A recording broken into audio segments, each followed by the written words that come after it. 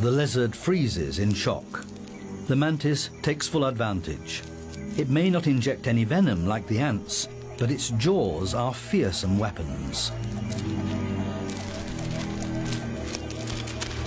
The lizard, stupefied with pain, believes it can still shake off its attacker. Now the giant mantis switches over from being the hunted to the hunter. Anything that moves is fair game.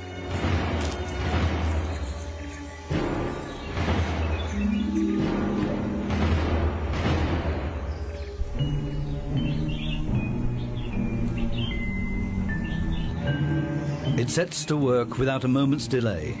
In a few hours, the lizard will be a mere skeleton. The contrast could hardly be more extreme. Deadly attacking force coupled with an insatiable appetite, cloaked in deception. The praying mantis, femme fatale of the insect world.